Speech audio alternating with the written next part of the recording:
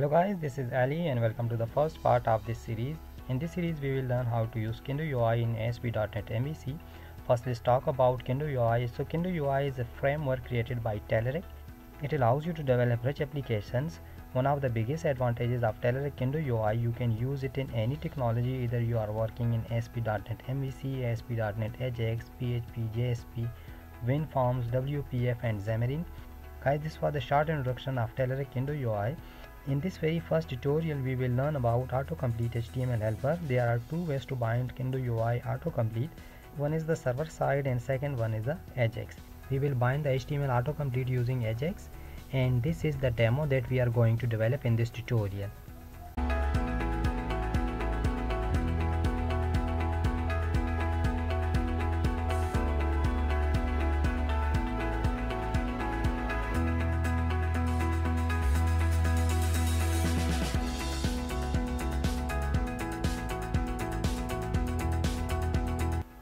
First guys, you need to install the Telerik Kendo UI. So download and install Telerik Kendo UI for ASP.NET MVC. Then open up Visual Studio and create a new project.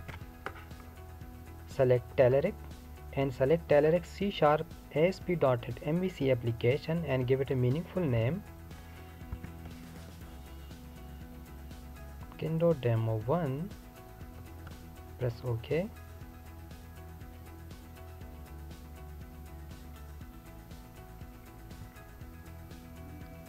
Select standard option and press finish. Now this is creating the project and will take a little time. So the project is created successfully. First we need to add data entity model. Go to the Solution Explorer, right click on models, add new item. Select data, add your .NET entity model, models, press add. Guys, we have already created a database, so I will select this option, press next, create a new connection, server name is local, browse database, database is Northwine database. Test the connection, press OK.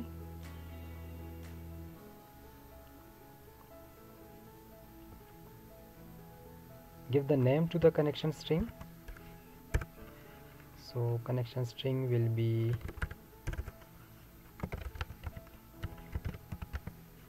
Northwine DB context. Press next. Press next, select tables, give it name to model, this will be model, press finish.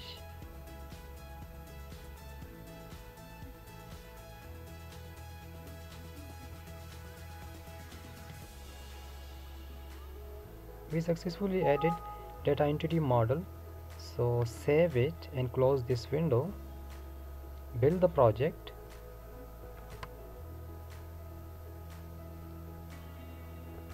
After this, open the home controller under the home folder.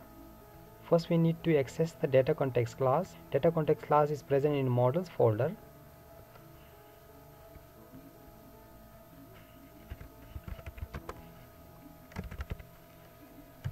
Demo 1 models. Create an object for data context class.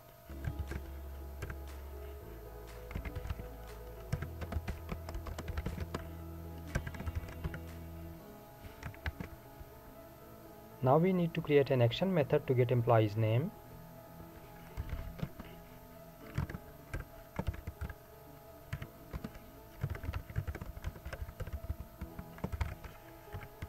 This will be the search condition.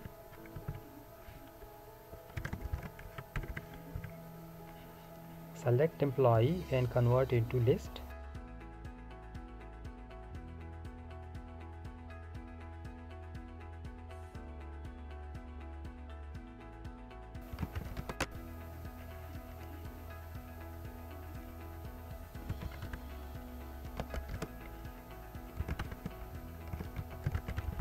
data.where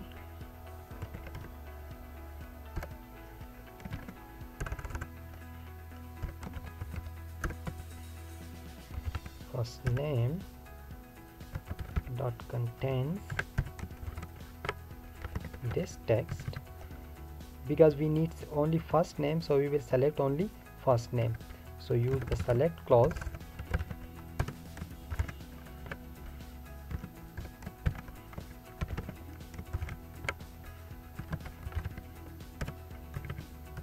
In this way you can select only one column. Okay, return JSON here.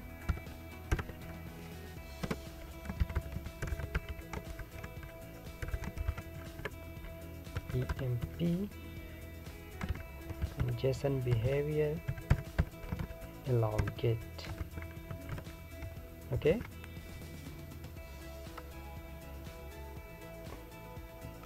now open the about view. Under the views folder, select this code and delete from here.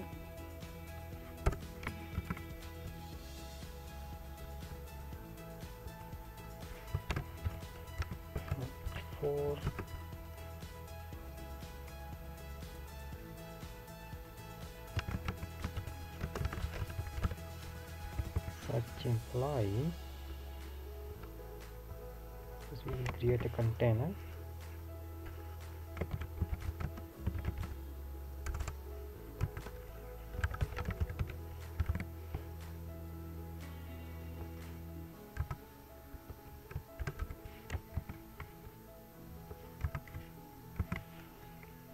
Now we will use Kendo UI HTML helper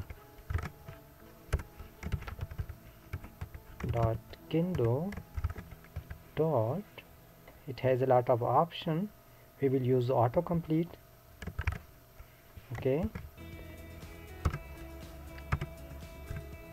first we will add the name property. This will represent the ID of your control. Employees, data text field,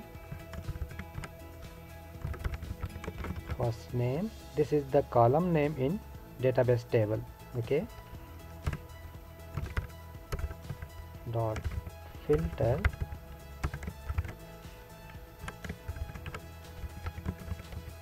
starts with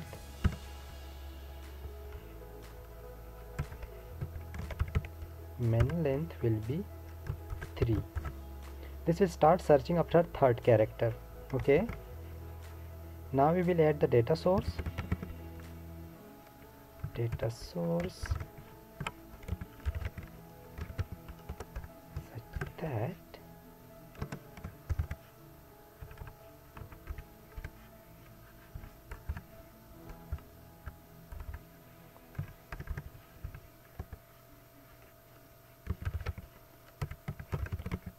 source dot read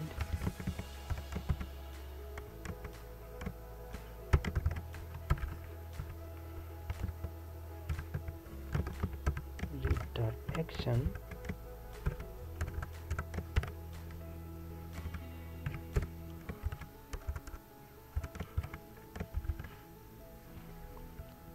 first parameter will be action name and the second will be the controller name. We want to call the action method which is present in home controller, so copy that method and paste it here and write the controller name which is home. Okay, dot data on additional data. This will be the JavaScript function. We will create it later. Okay,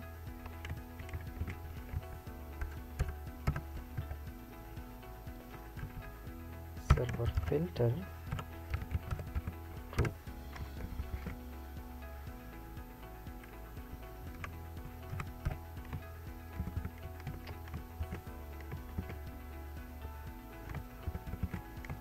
Save the changes.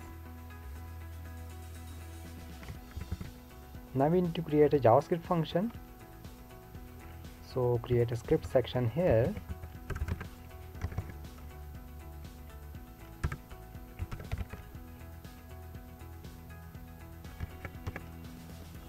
copy this function name and paste it right here. Return.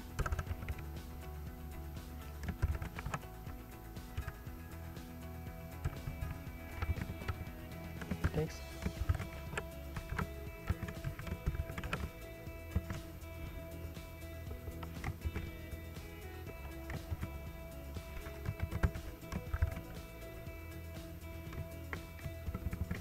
Now save the changes and run the project.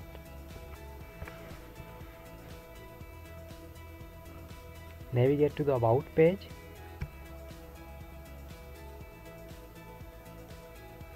Now enter the name of employee.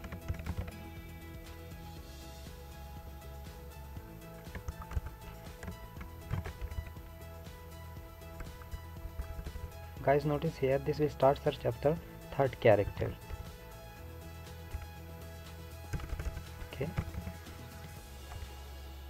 that's it for today, guys. In next tutorial we will see how to display employees images with full name. So watch the next tutorial. Thanks for watching.